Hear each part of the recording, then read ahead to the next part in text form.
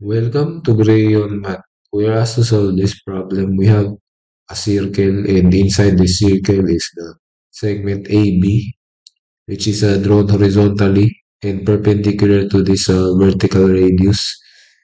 And above this segment AB, but below the points of this circumference, below on the points, there are three circles, radius of 4 for the green, and 5 for the yellow circle, and they are actually a tangent to each other and also tangent to the segment AB, and we are required to find the length of segment AB. Okay, so we can actually first do is to draw the segment from the center of this yellow and the green circle, this segment, and also downwards from the yellow to the center of this blue circle, and from this center of the green to the center of the blue, and also a horizontal line from this center of the green to the previous line. So this is actually perpendicular, and this is also perpendicular. So we actually form two right triangles.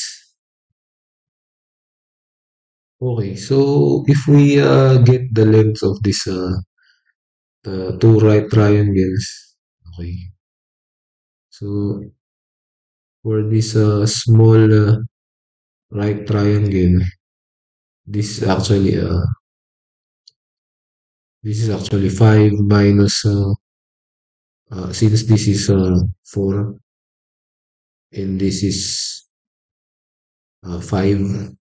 So from this point, this is actually 5. This is actually 4 because this is the radius of this green circle, and this horizontal line, the blue horizontal line. So if the total is 5, this is actually 4 also. And since the radius of the yellow is 5, so this becomes 1. And for this length, we just need to add the 5 and 4, so this becomes 9. And for this length, so since this length,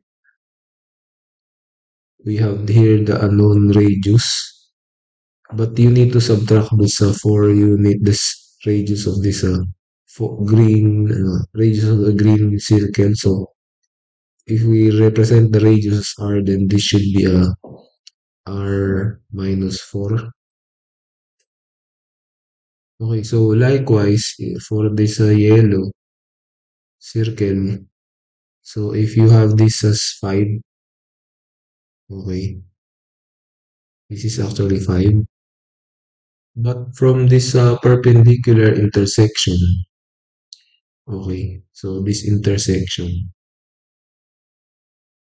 this is actually r, from the intersection of this, the perpendicular, this horizontal blue line and the vertical line from that point, from that intersection, this will be actually r minus 6 because you need to add these two segments, this 5 and 1. And the radius, we need to subtract it from the radius, which is r. So that length is actually r minus 6. Okay, so we can actually isolate the two triangles. So we can actually write an equation, Pythagorean theorem. And since we see that this vertical segment is equal to both of these two right triangles, so we can actually equate this as this equal. So if we write this as segment CD, So CD square is equal to CD square. So for the left, so we have here R minus 4 square minus R minus 6 square. And for the right, we have here 9 square minus 1 square. Okay, so simplifying. So if we get the square of this binomial, this R minus 4, this becomes R square minus 8R plus 16 minus R square minus 12R plus 36 is equal to, this is actually 81 minus 1. So 81 minus 1 square, this becomes 80. So we simplify further, R square minus 8R plus 16 minus R square plus 12R minus 36 is equal to 80. Okay. So we can actually cancel this R square and minus R square. And if we combine this R, negative 8R and 12R, this becomes 4R. So 4R is equal to 80 minus 16 plus 36.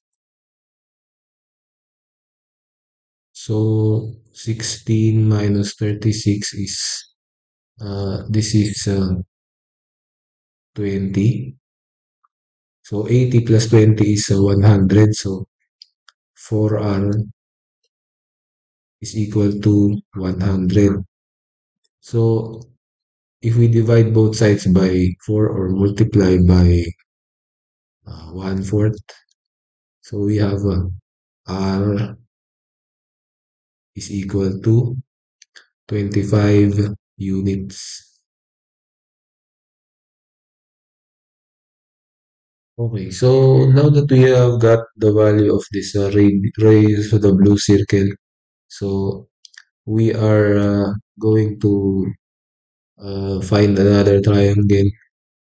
And since we know that the radius is 25, so from this center to this point B, so this is actually a 25. And from this perpendicular point, or the tangency of this red and the yellow, red segment and the yellow, this is actually a R minus 10, because this is actually a, we need to subtract the diameter of the yellow, so that is R minus 10. And this, and the R is already available, so R minus 10 simply becomes 25 minus 10, or 25 minus 10, or 15. So we are left to find this length, which is half of AB. Okay, so we can actually use, of course, the Pythagorean theorem to find the half of AB. So we just need to find this half of AB. Okay, so half of AB squared is equal to this hypotenuse square. So 25 square minus this 15 square. Okay. So focusing on this right triangle. So 1/2 AB is equal to the square root of this. So 25 times 25 is 625 minus 225. So this gives us square root of 400. Okay, so that is half of AB.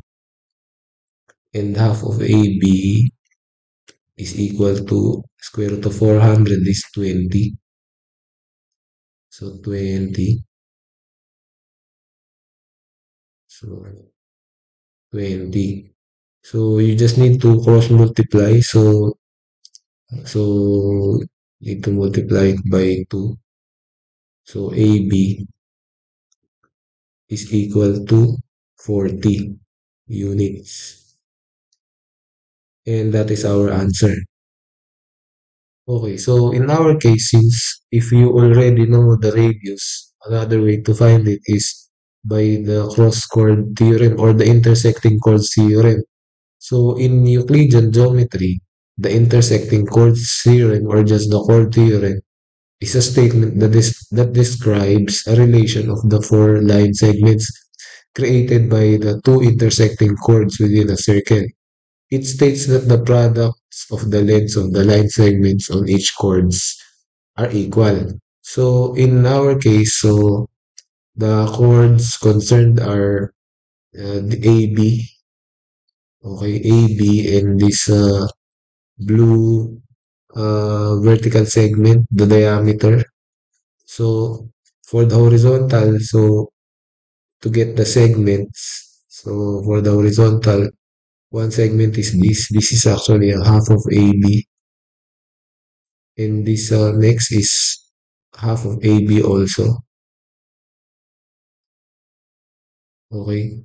And for the vertical, we have here, this is actually the diameter of the yellow. 5 times 2. Since the radius is 5, so 10.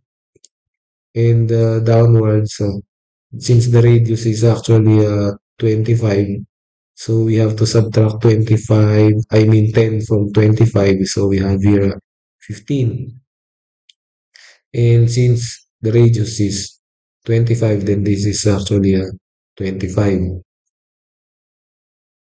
Okay, so to use a cross-chord theorem, considering the segments formed by the intersection, so for the horizontal, we have here one half of AB and multiply that with the next segment with respect to the intersection on the right. So one half AB is equal to, for the vertical, we have here 10 up to the intersection from the top.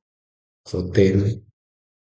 Then from the intersection to the downward, so we have 15 plus 25. So we just multiply this. This becomes a 1/4 AB square. Okay. So 1/4 AB square is equal to, this becomes 40. So 10 times 40 is 400. So if you cross multiply, we have AB square is equal to 400 times 4. And AB square is equal to 1,600. And if you get the square root of both sides, so AB is equal to plus or minus 40. So since there is no negative distance, so AB is just 40. And that is our answer if we use the cross chord theorem or intersecting chords theorem. So thank you for watching until the end of the video. Please like the video if you liked our solution, and don't forget to subscribe to the channel and hit the bell icon so you will be updated for more math videos like this. Thank you. Bye.